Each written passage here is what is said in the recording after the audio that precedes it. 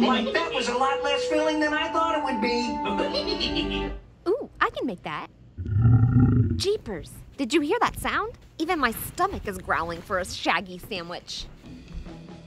Start with the whole loaf of bread that has been sliced in half.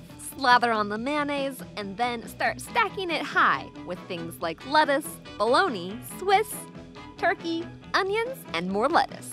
This isn't any ordinary sandwich. This is a shaggy special. So pile on the meatloaf, huge slices of tomato, and a drizzle of brown mustard. Then load it up with even more lettuce, pepperoni slices, Black Forest ham, and sweet bread and butter pickles, followed up by some Colby Jack cheese. Next, we'll add on even more lettuce, onions, and even some tuna salad before layering on even more tomatoes, lettuce, and provolone. Top off the sandwich with thin sliced roast beef, onions, pickles, and a final layer of bologna before finishing it up with spicy peppers and half a bottle of hot sauce.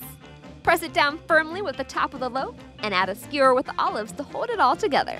One thing is for sure, this mountain of a sandwich is definitely worthy of snacking on while solving some spooky mysteries. And if you hear any strange noises, it's probably just your stomach thanking you. Or a ghost. But probably your stomach. What fictional feast should I make next? Let me know in the comments below. If you liked this recipe, don't forget to flip that sub button and ring the dinner bell so you can be notified of my latest recipes and foodie adventures that I post every week. Do you ever get hungry? You can find this recipe and many more with ingredient amounts and step-by-step instructions over on thestarvingchefblog.com. There are even more scary recipes coming your way for spooky season. Stay tuned and I'll see you in the next episode.